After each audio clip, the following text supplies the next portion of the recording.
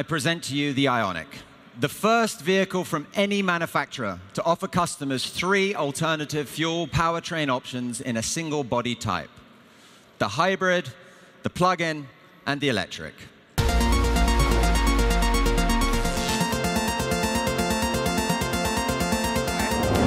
We are the first car manufacturer in the world launching 3 powertrains in one car: electric car, plug-in and hybrid. And together with our fuel cell car, we are one of the most innovative car companies in the world.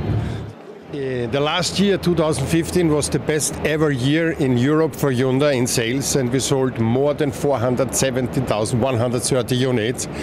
And that means 10.9% increase versus 2014, where we're outperforming the market. This corner at the Hyundai stand shows the global luxury brand called Genesis. A new definition of luxury with a complete focus on customers.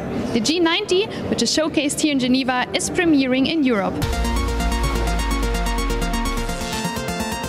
So the regular diesel and gasoline engines are an essential part of our success in Europe. So these will also remain very relevant for us as Hyundai in Europe. So today we are happy to announce a brand new powertrain for Tucson, the 1.7 diesel unit.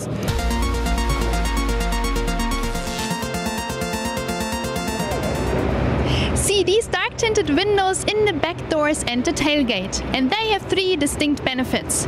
First of all, they conceal occupants and possessions from prying eyes.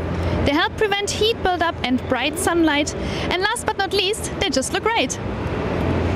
It's time now to have a look at the first car carrying the N logo, the i20 WRC car. Woohoo!